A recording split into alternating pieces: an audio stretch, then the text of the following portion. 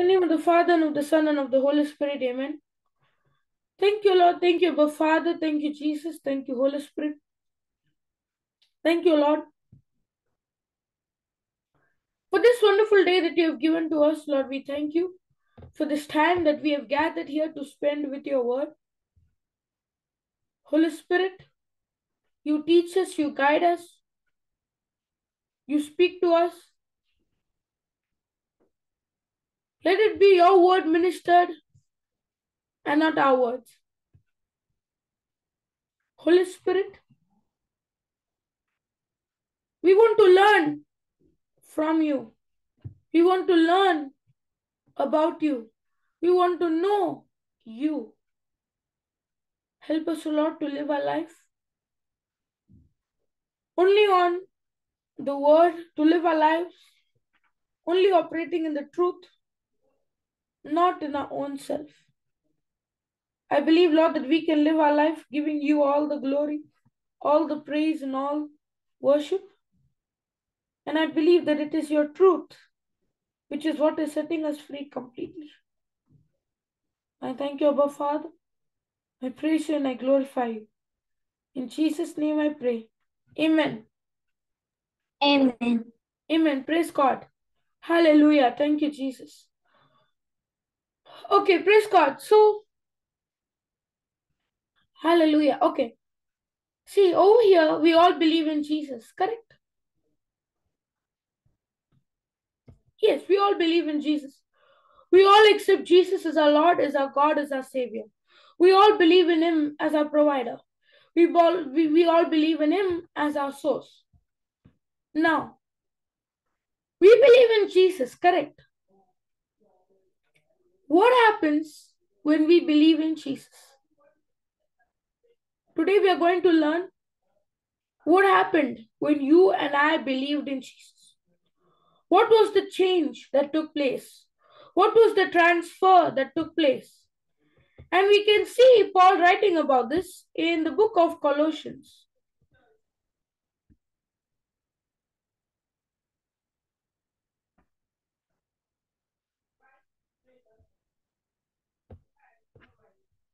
Colossians chapter 1. Praise God.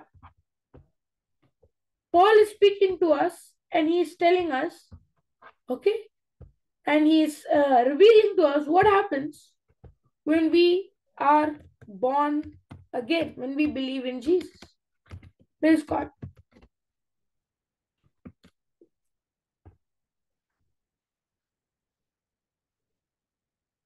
Okay, now look at this. Verse 13, we'll read. Who will deliver us? Right? Jesus will deliver us. God will deliver us. No. The Bible says this who is talking about God, okay? Who has delivered us? God will not deliver you. God will not deliver me. God will not deliver any person in this world. Whether they believe or they don't believe, God will not deliver them. According to the Bible, God has delivered us. Because somebody who's saying that God will deliver me, he's saying, in other words, Jesus will come and die for me. That means he's saying the sacrifice of Jesus is not enough. I need Jesus to come once again. I need Jesus to die once again because his sacrifice was not enough. But that's not how it works. According to the Bible, you see, he has delivered us from the power of darkness. God has delivered us from the power of darkness. Now, what is this power of darkness? The power of darkness was the life that we were living in bondage. See, the life that we are called to live today is free from bondage. If you're still living in that bondage, if you're still living in that prison, you know what that means? That means you're not living the life that God has called you to live. Because the life that God has called us to live is not a life in bondage, but a life in freedom. prison, but a life in liberty. And the only way we can live this life is when we believe in Jesus. Because, as I told, today we are going to see what happens when you believe in Jesus. This is what Paul is speaking. He is telling us what happened when we believed in Jesus and accepted Him as our Lord, as our God, and as our Savior. He has delivered us from the power of darkness. Sickness is the power of darkness. Poverty is the power of darkness. God doesn't want us to live in sickness. God doesn't want us to live in poverty. God doesn't want us to live in anything that does not come from God. God doesn't want us to be controlled by any spirit that does not come from Him. See, deliverance, power of darkness doesn't only have to be physical, it can also be spiritual. When you're operating in fear, that is the power of darkness. When you're operating in pride, when you're operating in anger, when you're operating in strife, that is the power of darkness. See, this deliverance that God has given to us is not only in the physical, but also in the spiritual. He's not only in my body, but He's also in my mind. This deliverance has to take place in every area. But the deliverance can only take place in every area of your life when you are first delivered in the Spirit. Because when I believe in Jesus, when I was born again, what changed? What got renewed? What got born again? The Spirit. My soul is still the same. My mind, my thinking, my choosing, my feeling, my emotions are still the same. My body is still the same.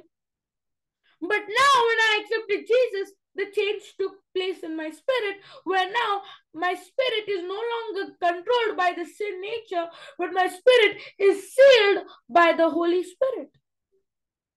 When you go to a shop and you're going to buy something, let's say you're going to buy a packet of chips, okay? Is that packet of chips sealed? Yes. Yes. Why is it sealed? So that no germs can come in and, ruin and spoil the chips, correct? It is a protection for those chips. It protects those chips. In the same way, today, as we believe in Jesus, our spirit and God's spirit has become one. 1 Corinthians chapter 6 verse 17 says that we are one with the spirit, and our spirit is become one. Now, when my spirit and God's spirit is become one with the Lord, that means my spirit is sealed by the Holy Spirit.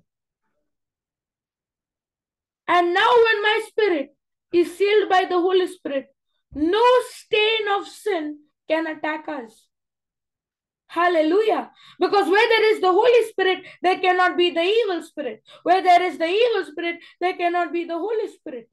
All these years, our spirit was having the sin nature. We were, having the sin nature. And that is the reason why Holy Spirit would not come inside a person. Holy Spirit would only come over a person. But now when we are delivered from the power of darkness and we are translated in the kingdom of His dear Son, our spirit is sealed. Now we are no longer having the sinful nature, but we are having the very nature of God. See, we learned what is the power of darkness. Anything that comes from the kingdom of darkness is the power of darkness. Now, what is the kingdom of the dear Son? What is that? Okay. Let's go to 2 Peter. 2 Peter. One of my favorite scriptures, because this is in this one scripture, okay, 3 and 4. You see, the way we are supposed to live this Christian life is revealed only in 2 scriptures. The whole answer is given to us. And so when people ask us, how do I live the life that God has promised for me? This is the scripture that you have to show them. Praise God. Now see this. According as his, okay, would anyone like to read? Can I read? Yes, Angelica. Verse 3 and 4. Okay. According as his divine power, he has given unto us all things that pertain unto life of godliness through the knowledge of him that hath called us to glory and virtue, whereby and given unto us exceeding great and precious promises, that by these ye might be partakers of divine nature, having escaped the Corruption. corruption that is the world through lust. Okay, now see this. According as his divine power. See, we can only experience what is in the kingdom of his dear son, the kingdom of God, when we shift from trying to achieve with my own power to now depending on the power of the Holy Spirit, his divine power that God has given to me, this power. You see, the problem is we are so trained from the beginning to try to get an answer to a problem using our own ability. See, let me tell you, let's say a person has got a mosquito bite, okay? And that person keeps on scratching and scratching and scratching and scratching and scratching and doesn't stop. Is it going to be better or is it going to be worse? Worse. It may look like, oh, when you're scratching, it may feel, it's getting better, but is it getting better or is it getting worse? Getting worse. Getting worse. In the same way, when you are in this world and you're always using your own power, it may look like something is getting better, but is it getting better or is it getting worse? Getting worse. Because you know why? Because our power is very limited. Our ability is very limited.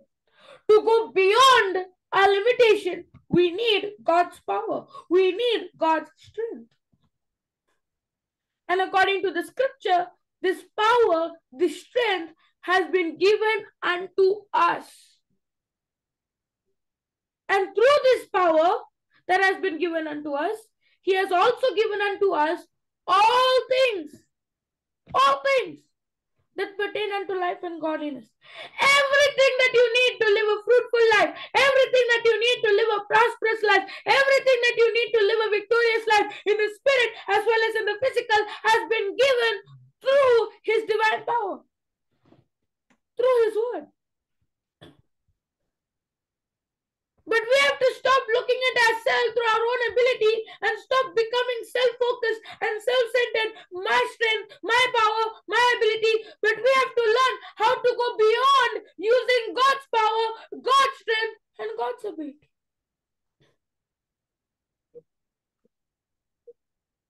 Hallelujah. Hallelujah. Hallelujah. See that?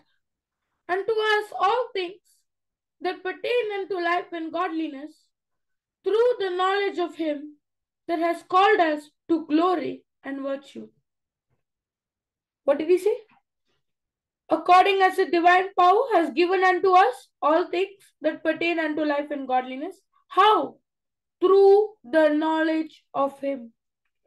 When we are translated from the kingdom of darkness to the kingdom of God, we have to stop looking at ourselves through who we are, but we have to begin looking at ourselves through the knowledge of him that has called us to glory and virtue. Now, we are no longer living a life where we were called to be. We are living a life where he has called us to glory and virtue. But we can only live this life when we depend on his knowledge and receive his divine power.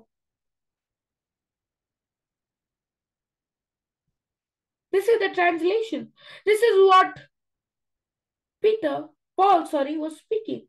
He said, we have been translated from the kingdom of darkness to the kingdom of God. In other words, he's saying we have been translated from using our own power to translate it where we are depending on his divine power. And now when I have the knowledge of his divine power and I'm depending on him through that knowledge, I can receive his glory and virtue. I have a question. Yeah. What's the meaning of virtue? Okay, I'll put this in compare so it's easier. Thank you, Jesus. Verse 3 to 4 says, everything that goes into a life of pleasing God has been miraculously given to us by getting to know personally and intimately the one who invited us to receive the best invitation we ever received. So glory and virtue, the virtue is receiving what God has told us we can receive. Receiving what God is willing to give us.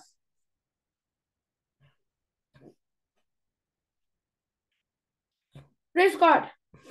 Praise God. This glory and virtue means living the life that He has called us to live.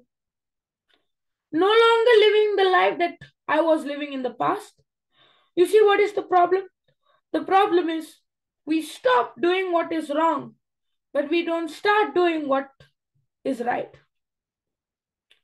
We stop committing that old sin. We stop the video games. We did not leave video games. Video games left us. We did not leave alcohol. Alcohol left us. But we don't begin to do what is right.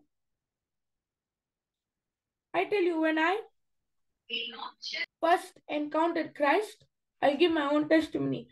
When I first encountered Christ, I made a decision not to agree with, what I can see, but to agree with only the Bible. I made a decision to believe in Jesus. And the hunger and the thirst had come.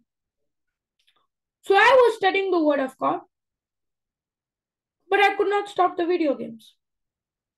So I was studying the Word of God as well as playing the video game. What was I doing? Studying the Word of God as well as playing the video game.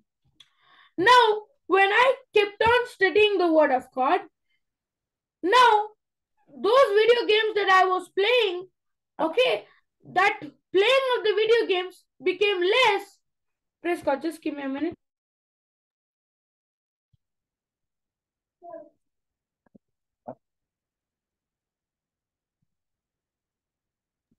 Praise God. Hallelujah. Thank you, Jesus. So as I was saying, when I began to study the word, see, the knowledge of the truth is where I come to know practically, intimately, personally. That's what the Message translation was saying. Okay, knowing him intimately, personally, getting to know him. The one who invited us to God. And you might have the question, who's the one who invited us to God? Jesus. Because through Jesus, we were translated. Okay, God has translated us through Jesus from the kingdom of darkness to the kingdom of light.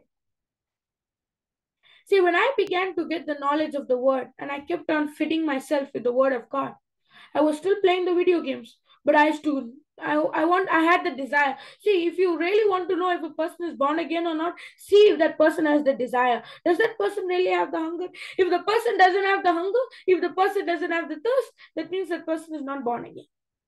Very simple. He's saying he's born again. He's saying he believes in Jesus, but he's not really born again. Because a real person who's born again will always have the hunger and the thirst to know God, to have an intimate relationship. The Bible says Adam knew Eve through intimacy. It was an intimate relationship between them. And God is saying we can have an intimate relationship with Him where we know Him. We understand Him. And we begin to live our life only for Him. Praise God. Amen. Hallelujah. So the more I began to study the word and I began to learn the truth and I began to know, God, I began to study and I began to know, just not know about Him, but know Him in an intimate way, in a personal way. I began to see the desire for the video games decreased and the desire for the word of God increased. Now, I did not just stop doing what is wrong, playing the video games, but now I began to start doing what is right. And what is that? Knowing Him. Knowing Him personally. Knowing Him intimately. And when you really know Him personally and intimately, you will always build a relationship with Him that nobody will be able to break. And that's why the Bible says the covenant. No man can nullify the covenant. In other words, no man can break the relationship. No man can, break the covenant. No man can stop the covenant. It was because now when we are reunited to our Father through Jesus, nothing can stop us from receiving what God has spoken. Hallelujah. Hallelujah. Are you all understanding? Yes. I have a question. Yeah. Yes, I have a question. Yeah. What's the meaning of corrupted? What's the meaning of? Corrupted. Corrupted. Okay. Praise God. See, there are two types, there is corruptible seed and there is incorruptible seed. Okay. When you were born from your mother's womb, you were born from the corruptible seed. When you came from, when you were born by the seed of the mother and the father, when you were born from the mother's womb, you were born from the corrupted seed, corruptible seed. But now when we believe in Jesus Christ, okay, when we accept Jesus as our Lord, as our God, as our Savior, today we are no longer born of the corruptible seed, we are born of the incorruptible seed. In other words, we are no longer born from the seed of the mother's womb, but now as we believe in Jesus, we are born from the Father's womb, where now we have accepted Jesus as our Lord, as our God, and as our Savior.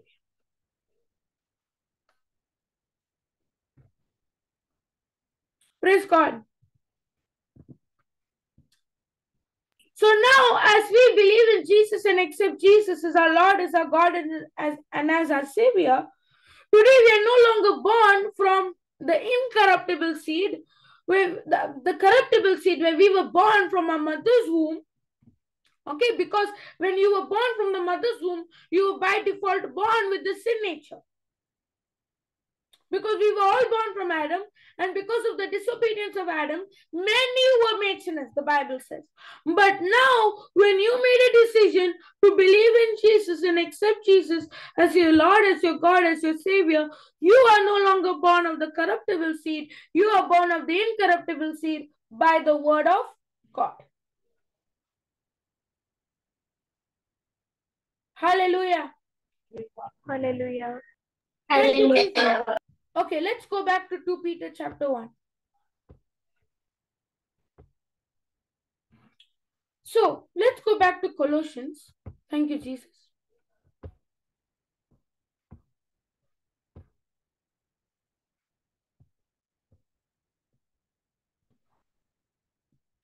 Okay, now see this. Who has delivered us from the power of darkness and has translated us into the kingdom of His dear Son.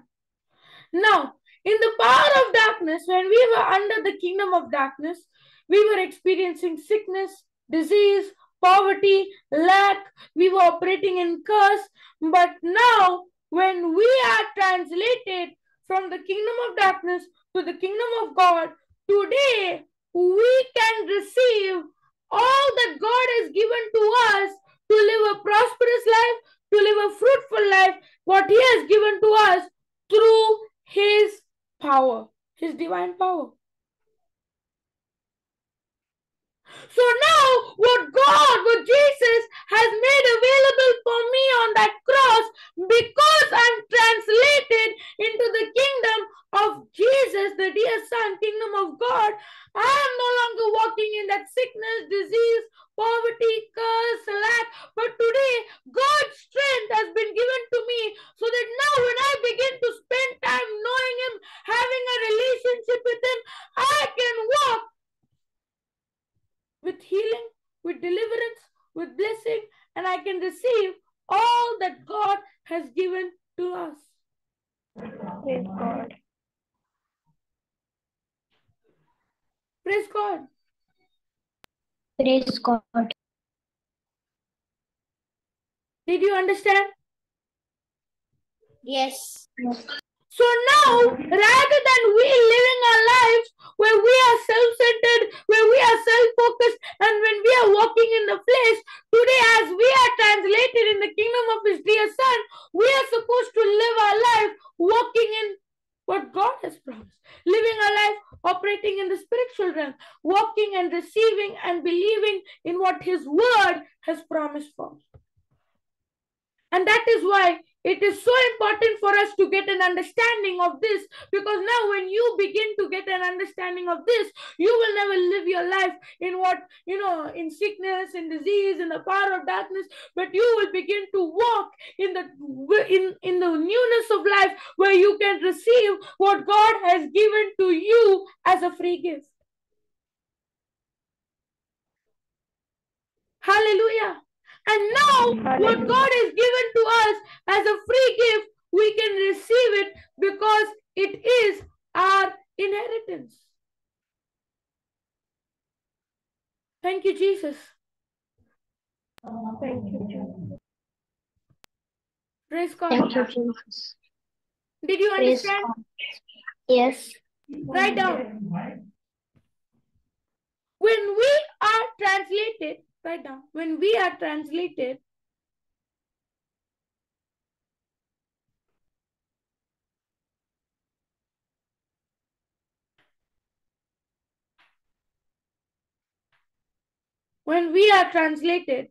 from the kingdom of darkness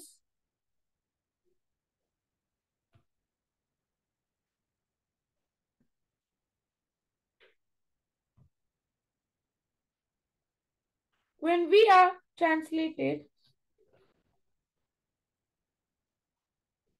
from the kingdom of darkness into the kingdom of light,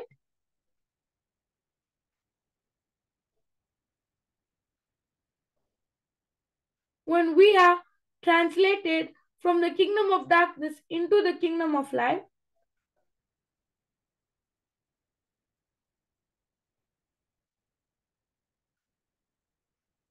in the kingdom of light,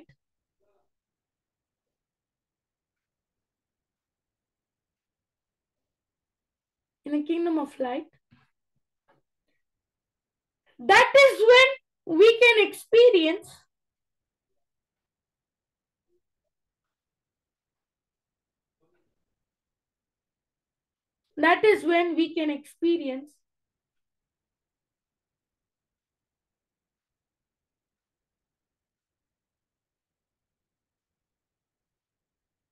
what we have received through His power. Can you repeat again? That is when we can experience what we have received through His power. See, now, when we are translated from the kingdom of darkness to the kingdom of light, that is when now we can live our life according to His divine power and no longer according to our power. And that's what we saw in 2 Peter 1:3. He says, according as His divine power has given unto us all things. What He has given to us, those all things can be received. And now, when I make a decision not to walk in the kingdom of darkness, but in the kingdom of light. And now, as we believe in Jesus, we have all been translated from the kingdom of darkness to the kingdom of light. Hallelujah. And that is why it is so important for us to understand we are no longer in the kingdom of darkness. We are no longer supposed, and now when we are translated into the kingdom of God, we are not supposed to live in the power of darkness. You know what happens to us is we believe in Jesus, we are brand new in the spirit, but in the flesh, we are still, operating in sickness, disease, poverty, lack in some area. Why? We're not supposed to live our life. The Bible says, according to His divine power, He has given us unto us all things. So in other words, the scripture is saying, God has given to us all things. Now as we are translated from the kingdom of darkness to the kingdom of light, God has given to us all things that we need to live a fruitful life, a prosperous life, a successful life, not a life in sickness, not a life in disease, not a life in poverty. Hallelujah. Hallelujah. Did you understand?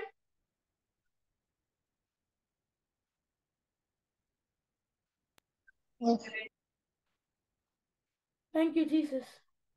Hallelujah. Is there any questions?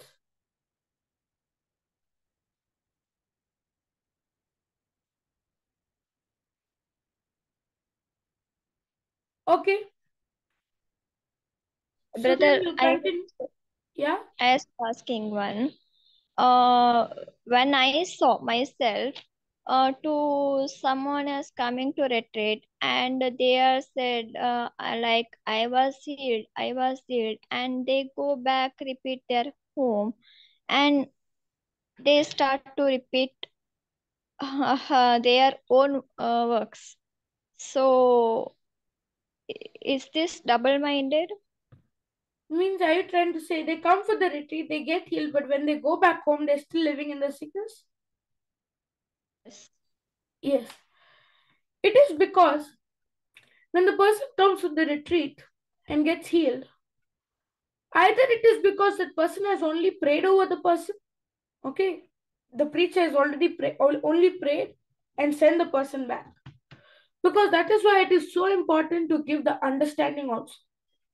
That is the knowledge that we were learning, right? Personal, intimate knowledge. Only when you have that knowledge, you can receive that all other things that God has given to you. That is why, when you see when somebody would come for healing, it is so important for us to give them the knowledge, because now when we give them the knowledge, because Satan is definitely going to come in their life. But now when we give them the knowledge of the word and we explain to them and we make them understand, now when the seed is planted, Satan cannot come to steal that seed away. Because Yes. the Bible says that when the seed was in the pathway, it was because that person did not understand the word. But now when I'm explaining the word through the power of the Holy Spirit, now when that person understands, the seed has been planted, now we have to teach that person not to hold on to that healing, because Satan is going to come and attack in another weak area. But now, because you made that person understand the word, the seed has been sown, Satan will not be successful in his attack. And that's why giving the understanding. Yes, we have to pray over them, but not only pray, it is preaching, teaching, and then healing. Jesus gave the understanding and then he healed. I'm also supposed to preach, teach, and then I'm supposed to heal. If there is no preaching and teaching and directly going to healing, then that person did not understand the word. And because that person did not understand the word, when Satan comes, because he did not get the practical working knowledge, he will not be able to apply the word. That's when he continues in that sickness, and that's when the seed has been stolen away. Yes. Because Satan comes immediately to steal that word. And because that person did not get a practical working knowledge of the word, Satan was able to steal away that seed without that person even realizing. So why is it like that? It is because that we have not yet spent time to explain to that person the word. If we spend time to explain to the person the word, now the person will not be waiting when the preacher will come next. But now when the sickness comes, when Satan comes, he'll use his authority, he'll speak to that spirit, and he'll command that spirit to get out in the name of Jesus.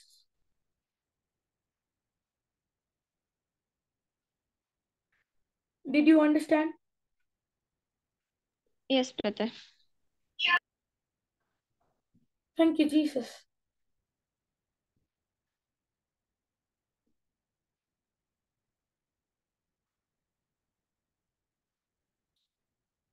Okay, praise God. So then we'll continue with the Thanksgiving prayer for today's session. Thank you, Lord. Thank you, Abba Father. Thank you, Jesus. Thank you, Holy Spirit.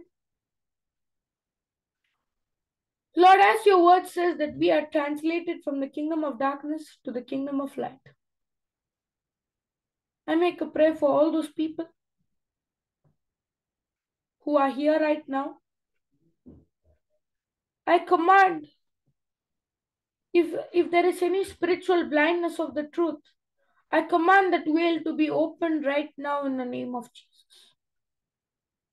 Lord, whoever is going to listen to this teaching in the future, I believe that their spiritual eyes are opened to understand the word. Their spiritual eyes are open to listen to the word.